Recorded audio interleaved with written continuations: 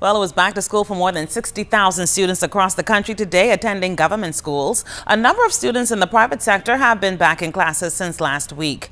Well, today the Minister of Education, the Honorable Jeffrey Lloyd, is expecting much from both students and administrators this new academic year, given the investments made. However, there were some institutions, he says, that did not open its doors today. Excellence is what I expect. Excellence is what we demand, meaning the Commonwealth of the Bahamas. $300 million is being spent in education. When we take a look at the results that we are getting, it's not something to be proud of.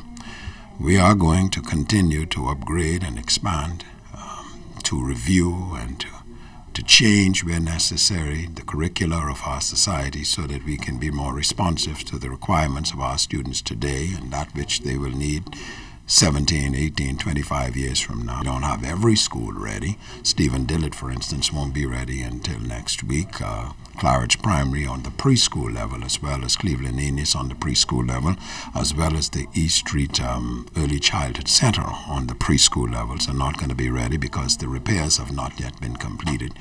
But otherwise, we are ready to go. Minister Lloyd says officials are also zeroing in on Hurricane Irma.